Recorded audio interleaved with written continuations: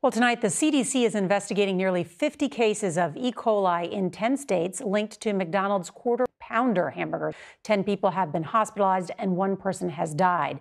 CBS's chief medical correspondent, Dr. Jon LaPook, is here with the latest. And John, first, how serious is this?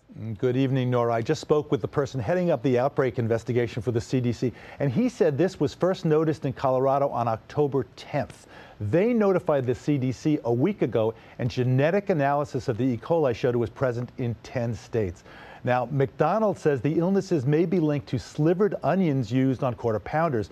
And the CDC told me just now that another possibility is the patty itself, which is just used on the quarter pounder, which McDonald's says has been removed from a total of 12 states. McDonald's says all other menu items are unaffected.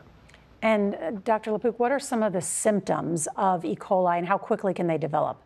Well, symptoms usually start about 2 to 7 days after exposure. They can include diarrhea, fever, abdominal cramping, vomiting, and feeling dehydrated or dizzy. And the CDC told me if you ate a quarter pounder and you have these symptoms, any of them, you should contact your healthcare provider, especially if you have fever over 102, you can't keep liquids down, or your symptoms are lasting more than 3 days.